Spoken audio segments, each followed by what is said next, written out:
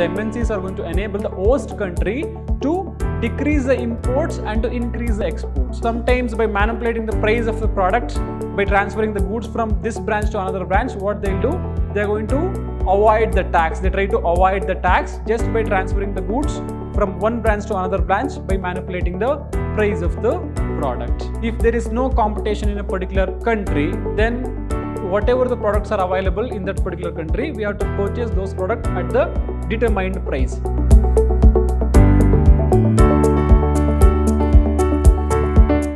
Hello everyone, I am Arun Kumar, lecturer in Department of Commerce and Management, Vidhyaashram First Grade College, the Temple of Excellence, MYSURU. Dear students, welcome to this new session on unit number 3, that is Economic and Global Environment. So in the previous sessions, we discussed about what is economic environment and what is the importance of economic environment, and also we discussed what are the factors which impact on economic environment. And we also discussed about globalization. So what is globalizations, limitations of globalizations, advantages of globalizations and disadvantages of globalization. So in this particular session, dear students, we will be discussing about the concept called MNCs. It is all about multinational companies. So definition and meaning of MNCs, that is the definition and meaning of multinational companies. So according to an ILO report, the essential nature of the multinational enterprises lies in the fact that its managerial headquarters are located in one country, referred to for convenience as the home country. So while the enterprise carries out operations in a number of other countries as well, it is called host country. Yes, the particular managerial activities will be done, the managerial activities or the management activities will be done in one country, and the particular business entity will be having the different branches in different countries. Those different countries are called host countries. So multinational company, it's all about, it will be having a headquarter in one country, in home country, and managing the business in different host countries. That is called multinational corporations or multinational companies. A corporation that controls production facilities in more than one country, such facilities having been acquired through the process of foreign direct investment. Yes, it will be having the control on production facilities in more than one country that will facilitate by foreign direct investment. Through the help of the foreign direct investment, what they'll do, they try to expand their business in different countries by doing the production activities in different places and in different locations. So multinational company, it's all about the company is going to have headquarter in one country, in home country, and operating in different host countries. Those kind of companies are called multinational companies. Merits of multinational companies. Yes, what are the merits? What are the advantages of this multinational company? So the first advantage is MNCs helps increase the investment level and thereby the income and employment in the host country. So the MNCs are going to help in increase in investment level. So what they'll do, in home country they'll be having their branch and they go and start their branch in another country. So there the investment will increase. If they're investing their money in other country, in some other host country, then obviously the income level of that country will also increase and it is going to create the employment opportunities for the localites of the host country. So MNC helps in increase the investment level and thereby the income and employment in host country.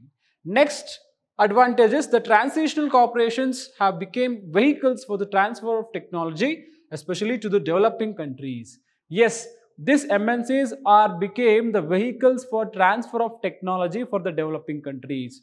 So if any developed country is starting its branch in developing country, then obviously they will be bringing their technology, their advanced technology to a developing country to produce the products. So in that way, they are transferring the advanced technologies to the developing countries so that the developing countries will also get few advanced technologies in their country. Next one, they also kindle a managerial revolution in the host countries through professional management and the employment of highly sophisticated management techniques. If any company is going to start their business in another country, in host country, there they'll be having a very sophisticated management system and the techniques. So in developing countries or in underdeveloped countries, they will not be knowing how to manage a business entity. If this particular company, if any company is going to start their branch in another country, so there they will be managing very systematically and sophisticatedly, and they used to implement a new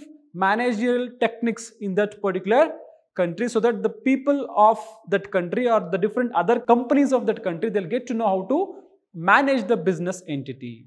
Next, the MNCs enable the host countries to increase their exports and decrease their imports requirements.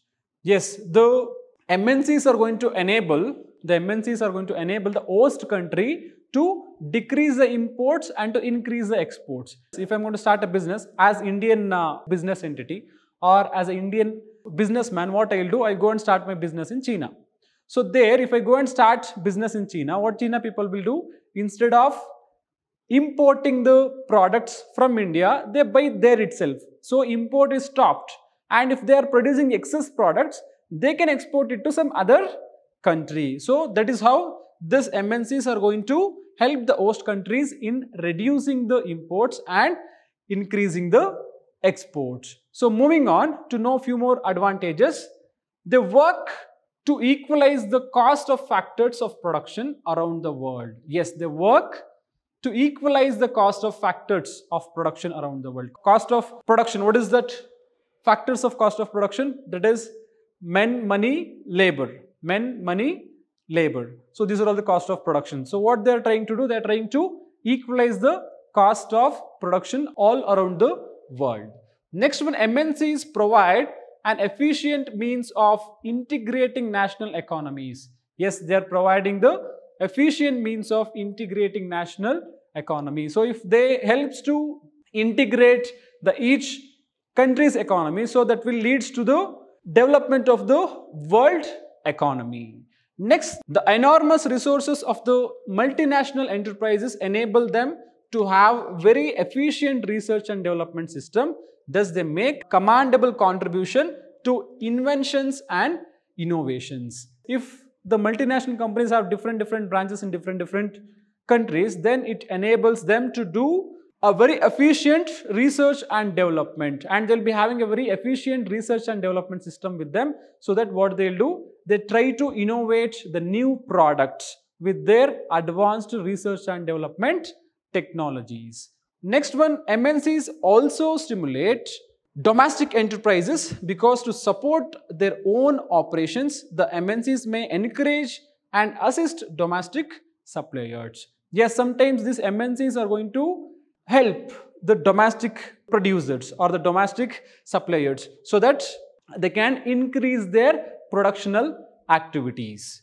Next, MNCs helps increase competition and break domestic monopoly. Yes, if there is no competition in a particular country, then whatever the products are available in that particular country, we have to purchase those products at the determined price.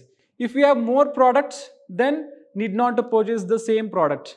We can go for other products which is available for reasonable price. So what MNC will do? MNC is going to increase the competition and it's going to break the domestic monopolies. So these are all the advantages of multinational companies. Next, disadvantages of multinational companies. So as Leonard Gomes points out, the multinational companies' technology is designed for worldwide profit maximization, not the development needs of poor countries. In particular, employment needs and relative factors, scarcities in these countries. Yes.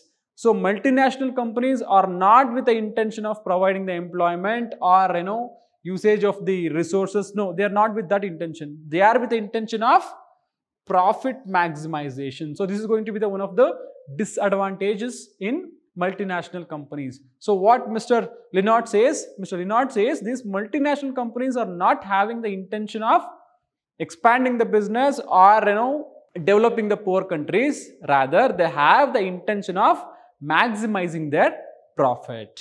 Next, through their power and flexibility, MNCs can evade or undermine national economic autonomy and control, and their activities may be inimical to the national interest of particular country. Through their power and flexibility, MNC companies can evade or undermine national economic autonomy. So sometimes through their power, they are going to affect the economy of a particular country. So if they plan to do something negative on the economy, yes, easily they can impact negatively on a particular country's economy. So that is also going to be one of the disadvantage. Next, MNCs may destroy competition and acquire monopoly parts. The MNCs are going to destroy the competition and they are going to acquire monopoly parts. See, at the starting, they'll give their products at a reasonable price. What we will do? We are going to purchase those products only. Then because of that, the other companies will shut down. So after 1 or 2 years, only this company will be there, and whatever the price is going to fix, for the same price we are going to purchase the product. So there we are going to be suffer a lot. So this MNCs may destroy the competition and acquire monopoly parts. Next, MNCs retard growth of employment in the home country. Yes, sometimes it may affect the employment opportunities in the home country. See, instead of starting our business in other country, if we start one more branch in our country itself, then it may create more employment opportunity in the home country. If you are going to start the business branch in host country, it will create the opportunity to host country, not to the home country.